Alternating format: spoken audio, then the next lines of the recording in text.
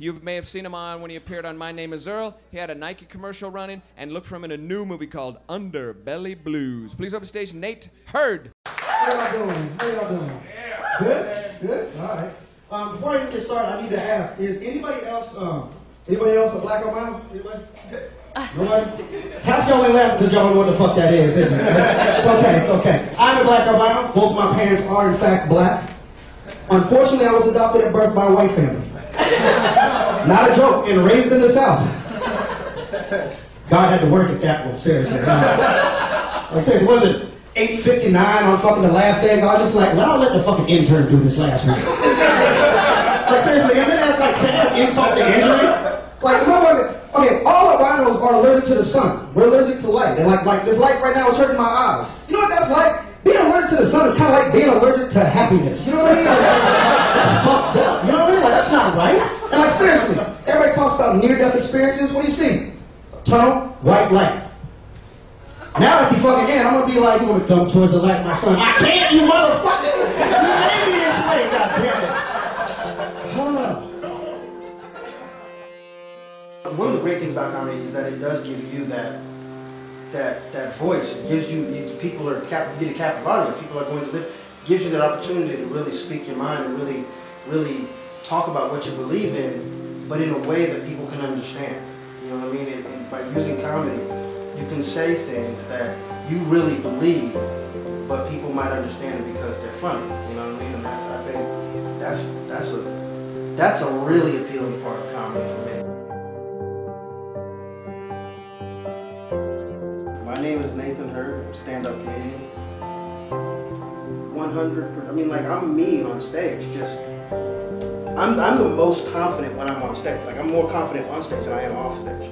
I'll say things on stage that I wouldn't say off stage. Not because I wouldn't want to say them, just because I wouldn't say them. You know what I mean? With acting, that's a different monster. That's the ability and the freedom to completely reinvent yourself. That's the job, is to be something different than what you are. But comedy, like stand-up, is at its base, at least for me, is the opportunity to go on stage and really let people know who I am. You know what I mean? Like, so I think they're really different in that aspect. This is just got done doing rock paper open mic. It was good. I had to host tonight because Stephanie didn't show up, so I was the host of the whole show. It was fun. I like hosting.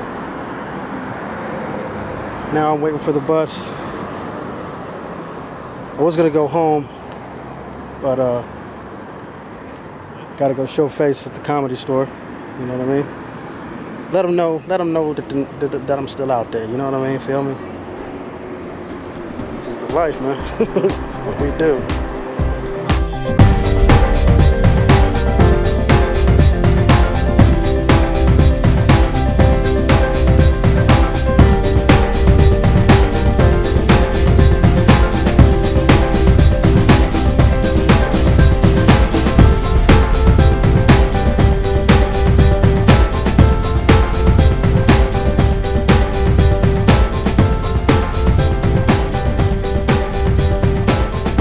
Really like Lakers. I really do.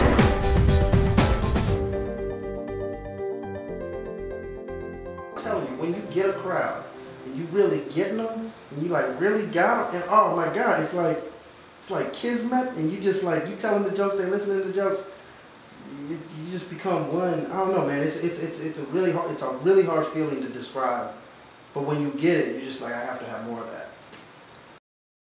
Yeah, you guys are a fucking fantastic crowd. I like this shit. You guys are happy. No, that's rare as fuck.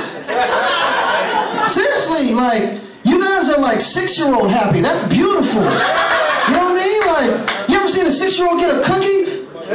It changes his whole shit. Like, the whole day is now good. You know what I mean? Like, adults ain't like that no more. We need to be more like 6-year-olds and shit. I like that. Yeah. God damn it.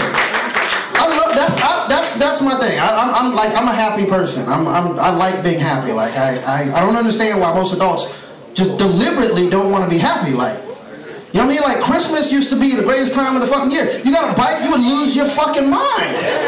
You would lose your mind. You remember getting a bike when you was a kid? You started doing martial arts you don't even know how to do and shit. Just, you start screaming and shit just for no damn reason. And then you get an Xbox. When I first got a Nintendo, I ran around the house like 8 times for no particular reason whatsoever. Just had to get it out. Just around the house. I don't even know why the fuck. You know what I mean? Like, that's ridiculous. Why would you do that? Like, but the funny part is that, like, parents, like, adults deliberately don't want you to be happy. Like, that fucks with them. They're like, this little motherfucker's a little too happy right now. You know what I'm bringing back down there? Hey. I know you're really happy because you just got a fucking Nintendo. I know you're really happy. But you know what? You can only play it 20 minutes a day. That's just... Yeah, that's all you get, yeah. Just enough to let you know that you might have been happy. That's all that is, yeah. Oh, yeah, you got a puppy. You're really fucking happy you got that puppy? Think about this. If it shits on the rug once, I'm killing it. Just know that. I just want you to just feel that shit. You know what I mean? Like, it's fucked up. Like, adults just take happiness away from children. That's not right. Thank you. God damn it, I don't understand. Like, if you're an adult, and like, if a kid's in a car and he passes like a playground or some shit, right? Sees a bunch of kids playing, all the kid wants to do is be a part of that jovial experience. That's it. That's the only thing. If adults see other adults having fun, we just get fucking cynical. Well, wish I could fucking just fuck off all day, but I gotta go to fucking work. Yeah, you fucking guys over here having a fucking good time on a Wednesday. What the fuck? That's ridiculous. It doesn't make any sense.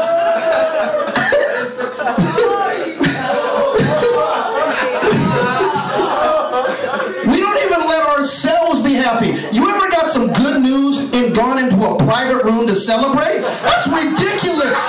That's the stupidest thing. Fucking celebrate. Celebrate. Like, if somebody called right now, one of you guys, you like a $1 million, you'd be like, yep.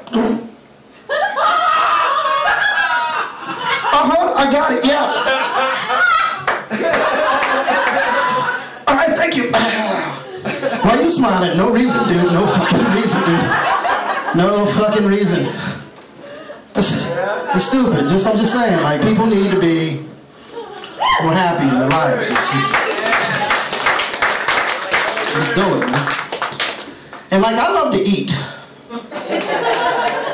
What the fuck is that funny for? I like to eat. I'm fat than a motherfucker, and I don't give a damn.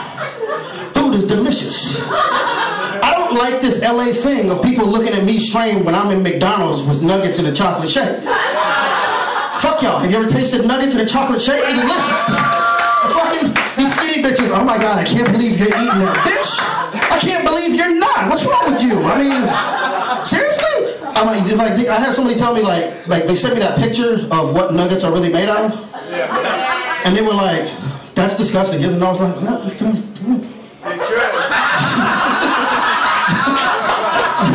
I was like, I'm gonna be honest with you. If I found out tomorrow that nuggets were made out of like little boys and girls' souls, I'd still pop them back like skittles. I really would. I'm gonna be real with you, dog. Like, just being real, you know what I mean? Like, you ever eat so much that your body basically tells you, like, your body's like, hey, okay, look, you've actually eaten more than we can physically digest right now, so we're gonna have to shut everything down, and 4 or 5 hours you can try again, but I mean, for right now, that's not gonna